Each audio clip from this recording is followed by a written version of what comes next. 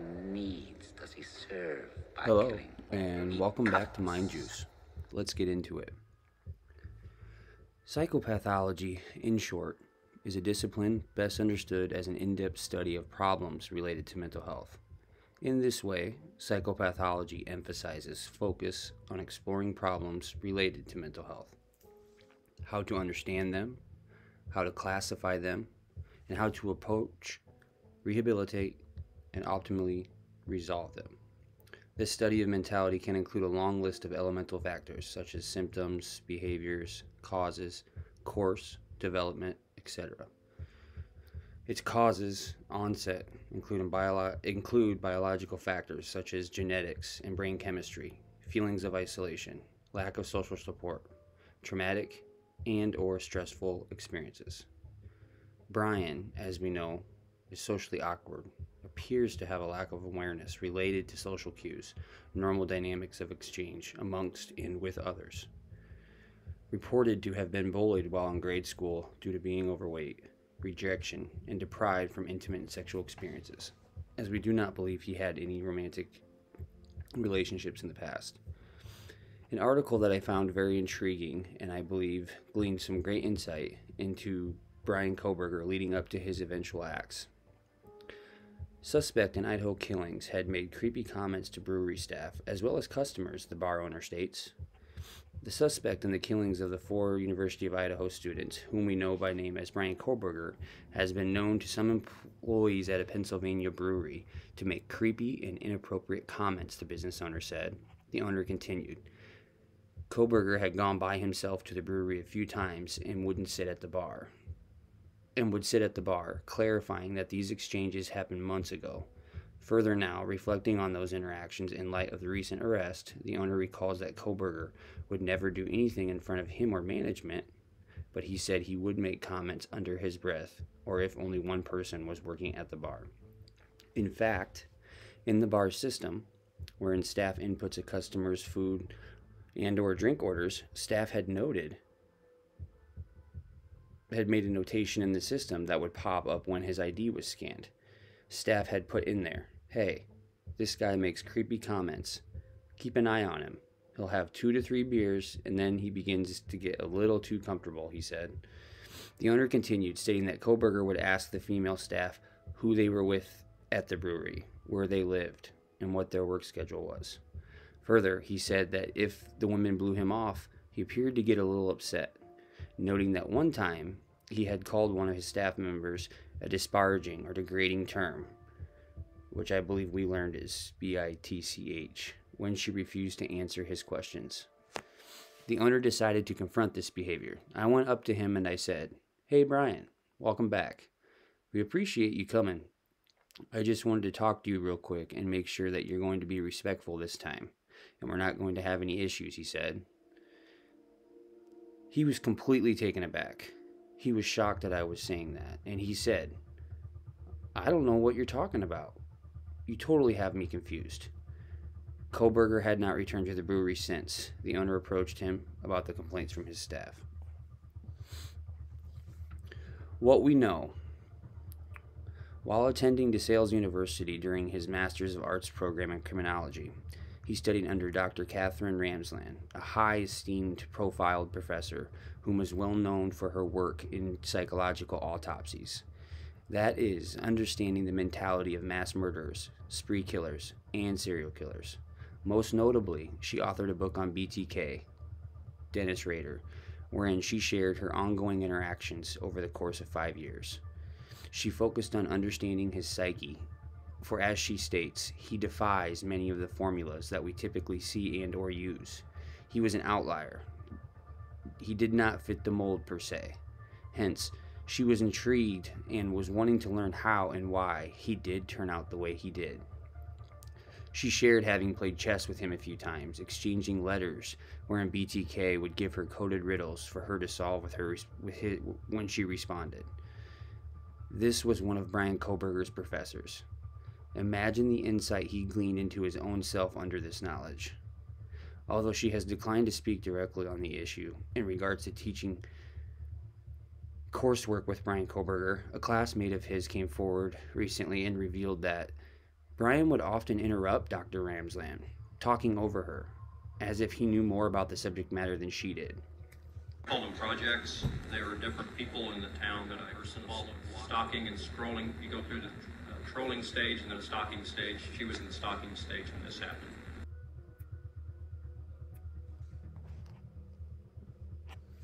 Within the field of neuroscience, we have learned of knowledge and has granted a lot of information in regards to the brains of psychopaths, hinting that it very well may be a brain disorder, born with or nurtured. Research has shown that the brains of psychopaths do process things differently. They're very shallow. They develop very shallow emotional connections. They're cold, lack remorse. Here, as you will see and hear with James Holm, the notable Colorado theater shooter, on the night of the Dark Knight premiere, a psychiatrist asked James, "How were those thoughts and those feelings developing within you at that point?" referring to the months, May and June, leading up to his horrific act that day. James Holmes responds, kind of consuming me. It became the main focus.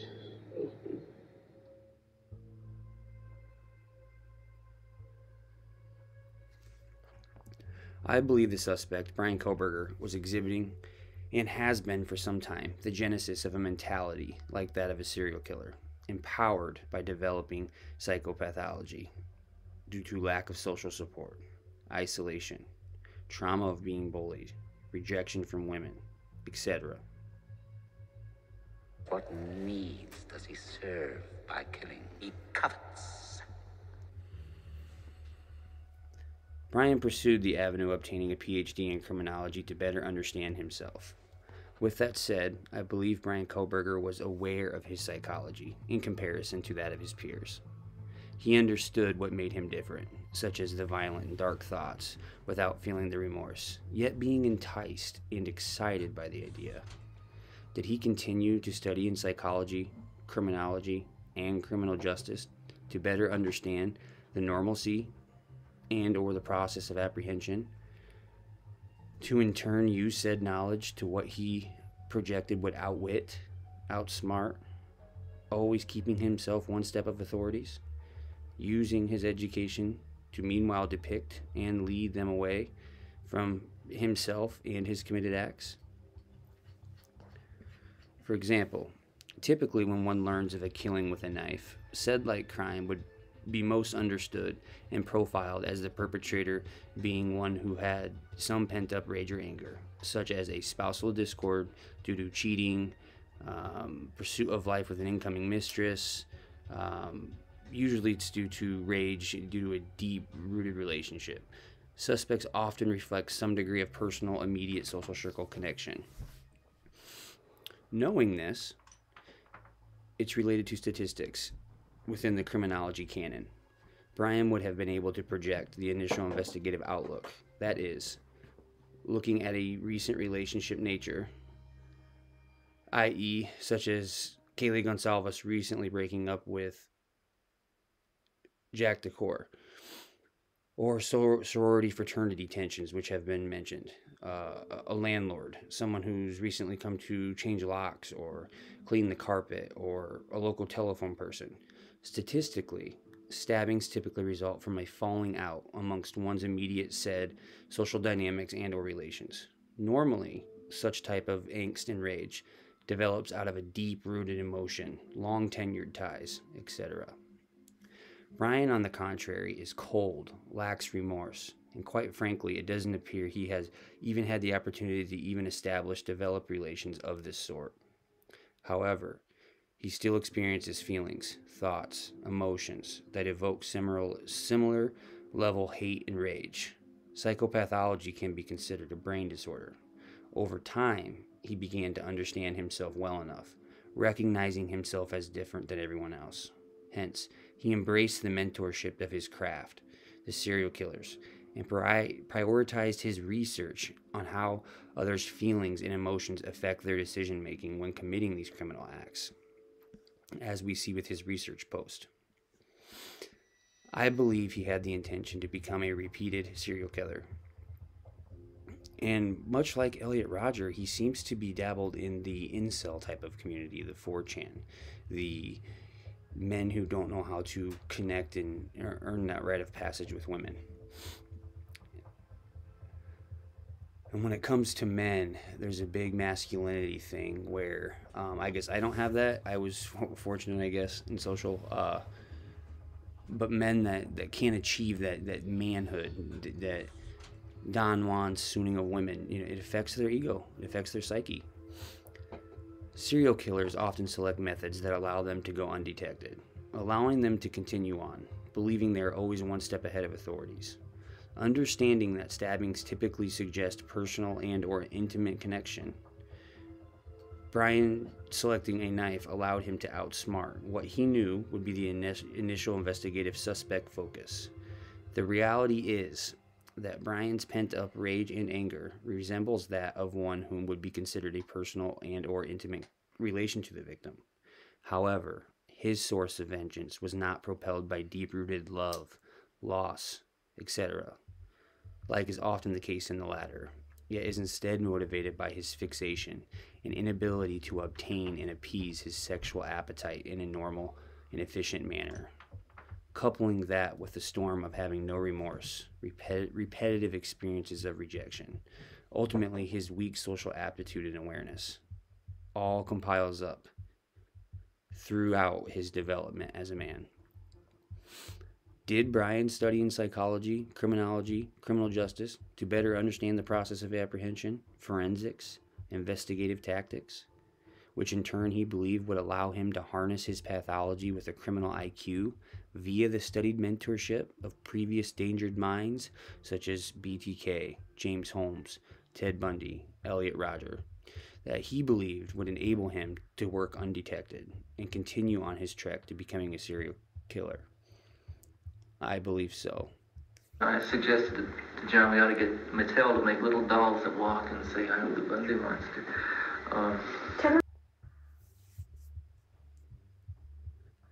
Now, I found this Papa Roger character, which is believed to be Bryan Kohberger, learned after his arrest. Real quick note here, as you guys have seen, not just this, there's another one, I can't recall the name, on Facebook used, another identity that's been tracked back to him. He allegedly posted a TikTok where he was divulging, to be an inside source of a family member of law enforcement, which is rather eerie. So either way, it looks like he did intentionally keep himself close to the investigation by posting and mingling himself amidst people. But I believe his research outlook on life in general bleeds through those social forums to where he can be depicted. And this is a great example to where I believe you can just tell that it's him. If you recall his research question. Okay, this Papa Roger character, which is believed to be Bryan Kohberger, learned after his arrest. Look at these research type questions he poses in a Facebook group designated for the Idaho 4 victims. As you will see, there is a D. Stubblefield, which is the individual's last name, that did a brilliant job exchanging with him. It makes me wonder if this is some type of undercover because it was just brilliant. So wherever you are, man, I would love a comment from you, but great job. I think it was classic. Further, look at the matter of fact, or matter of facts, not posed as questions, yet asserted throughout by Papa Roger or Bryan. This first one here, he asserts the killer has a sexual dysfunction. Thoughts? I feel like the white car isn't relevant. Which, if it is Bryan, he's going to want to spin that narrative because it is relevant, but he wants to get people going other directions. Fight me. Law enforcement is no closer to solving this than they were 30 days ago. Little did he realize they were on to him all along. And these type of posts probably didn't help. Day 39. The killer is not in the victim's immediate circle. The killer is not a student. Thoughts? Now, just these posts here, stated as matter of fact, all of which, considering what we know now, are true. Further, this exchange between him and D. Stubblefield includes Stubblefield suggesting that the authorities were able to determine the type of weapon or knife detail via observing bruising around the wounds. That is, they would be able to identify type of knife guard upon impact, which is a plausible, typical forensic thought. Meanwhile, Papa Roger, or BK, suggests they know due to a sheath being left at the scene. And then he goes on to suggest that this was information leaked in the beginning of the investigation. No, it wasn't. I've been following it closely. That was never revealed. It's such an odd comment. The other character, Stubblefield, is surprised by this theory, as you'll see, later suggesting that such is only information the killer would know, which I agree with. He, Papa Roger, proceeds to ask, which hand do you think the killer had the knife in? What do you think he did as he entered the room? D. Stubblefield calls him out for being creepy, and even states, "You sound like a psycho."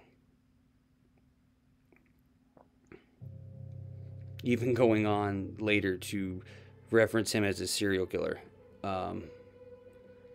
which Brian kind of acts kind of weird about and doesn't really know how to act, which I believe shows that his cues at not being able to pick up on things. One point he says, "Why are you angry?" when it was clear that the guy was being sarcastic. He can't pick up on that type of thing. With healthy mentality, will be able to. If this was Bryan Kohberger, I would imagine there was a knife sheath found at the scene. Who else would know this? And then the last note on the Papa Roger, Bryan Kohberger connection. It made me wonder, why Papa Roger? His attitudes, as you've known from my last videos, always seem to stick out to me as like an incel sort. He's amongst that community. It made me reflect on Elliot Rodger, for who unfortunately is infamous for his dark acts due to his hate against women for not being sexually curious about him, his repeated rejection and over. Pretty much similar vein of angst as BK. So I ask, is Papa Roger, like Rogers I believe is a common name, but Roger, no S, is Papa Roger an inside incel nod to Elliot? Papa Elliot Roger? Very well could be, as Elliot was deemed a hero within the community, even having memes and t-shirts made labeling him a supreme human. Twisted stuff, I know, and downright inappropriate.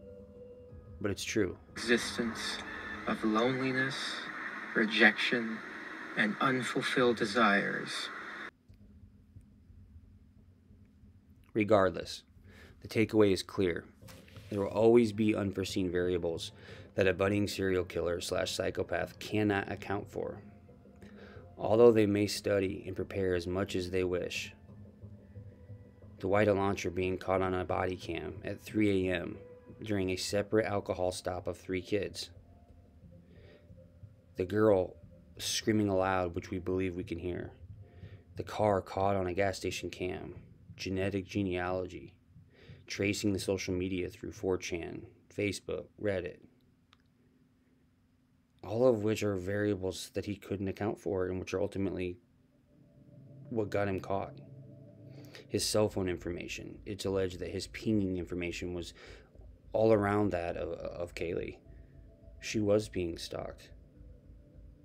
Brian was stalking her. Just like BTK did. It was phase 2. It was phase 2. He is indeed the least suspect, innocent until proven guilty, but his arrogance thus far, his anticipation to return swiftly and resolve this issue, as we know in recent comments, shows he has yet to face the brute reality. His day is coming.